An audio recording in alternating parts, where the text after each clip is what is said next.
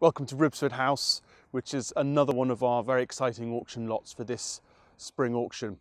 The property has twin octagonal towers and a wealth of history, including the property being used during the Second World War by the French Free Army, and General Charles de Gaulle was situated here. More latterly, the property has been subdivided into flats, but any budding ingoing developer may want to make this back into one substantial and fascinating family home, or alternatively create a small estate again of apartments and sub-houses. The property is in need of full renovation, but its architecture, its presence and its history is absolutely glorious.